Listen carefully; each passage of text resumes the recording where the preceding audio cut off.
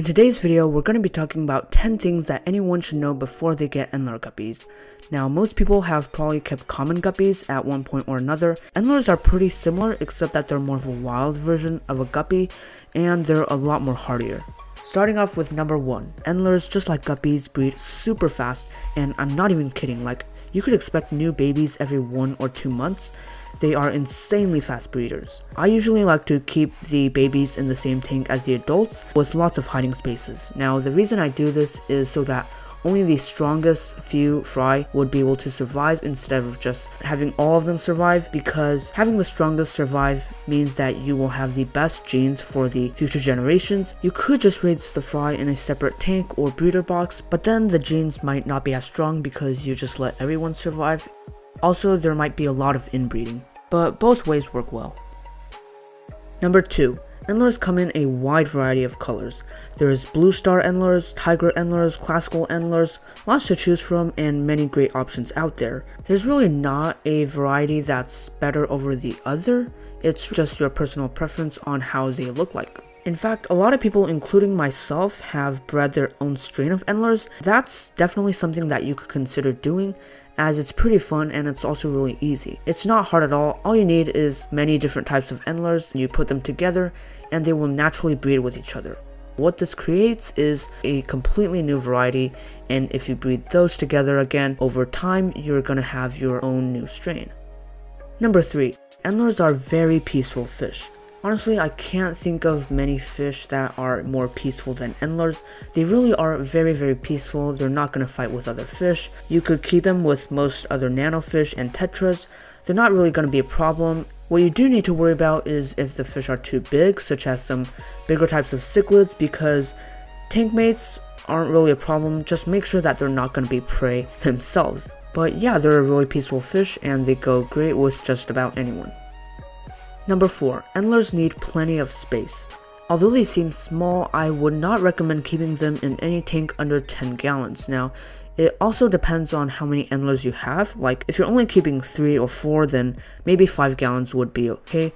But any more than that, 10 gallons is the bare minimum. You could keep up to 12 in a 10 gallon, I'd say. Any more than that, you're gonna need bigger tanks. So they do prefer the larger tank size. Speaking of the tank size, I would highly recommend adding live plants, as they do enjoy living in an environment that is similar to nature.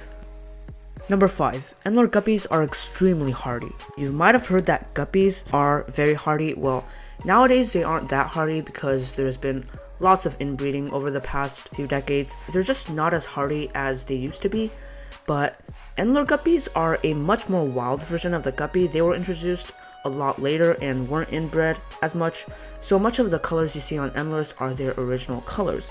It also means that the Endlers are a lot more hardier because they've barely been inbred. This makes them a fantastic beginner fish. A lot of people, especially beginners, when they're looking for a first fish to keep, usually they don't want a fish that's too difficult. So I think Endlers are a perfect choice for that. They're small, versatile, colorful, they're hardy, pretty much the ultimate beginner fish choice. In my experience, they're one of the hardiest fish ever, probably only behind the harlequin rasboras, which I think are the hardiest fish.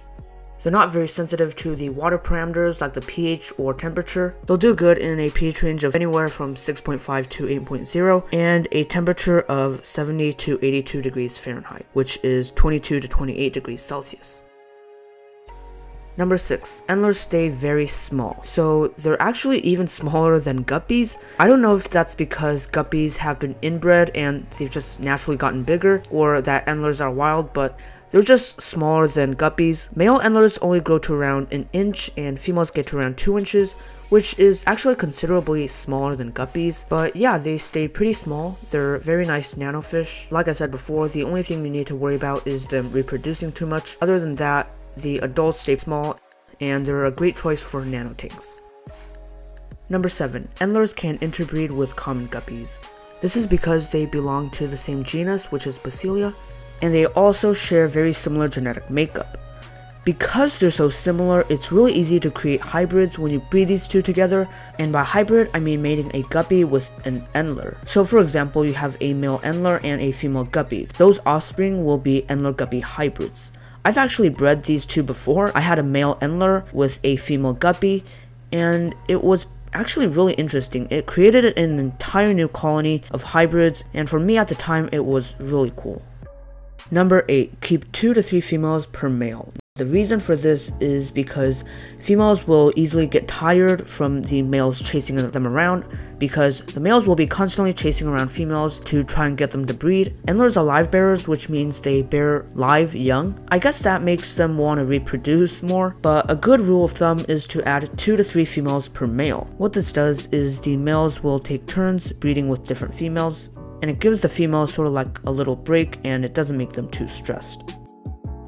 Number 9, keep them in a slightly warmer temperature, and by that I mean a temperature of at least 77 degrees Fahrenheit up to 82 degrees Fahrenheit. Now the reason I say this is because Endlers are tropical fish, just like guppies and other live bearers, and they do prefer the slightly higher temperatures. It does encourage them to breed more, you'll see a lot more activity, they're going to eat more.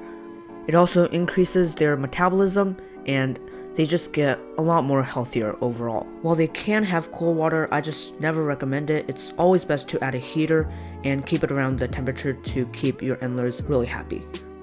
And finally, now we're at number 10, which is to not overfeed your Endlers. Unfortunately, I see this a lot, but so many people just overfeed their fish. In my experience, Endlers could eat a massive amount of food if given the chance. What usually happens when Endlers overeat is they end up either dying or getting a disease. My best advice for this is to feed your Endlers in small amounts, so 2 to 3 small servings per day, and they will do just fine. For a lot of beginners, it can be tempting to just keep feeding them when you see the fish eating all the food, but just know that it's not good for the health, so a little bit of food a few times a day, they're not going to have any problems. Before I end this video, I want to give you all a bonus tip, which is to buy good quality Endlers.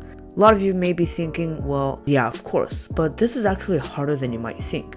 Generally, you want to look for Endlers that are free of any diseases, so identify the common diseases that Endlers have, such as internal parasites, dropsy, stuff like that.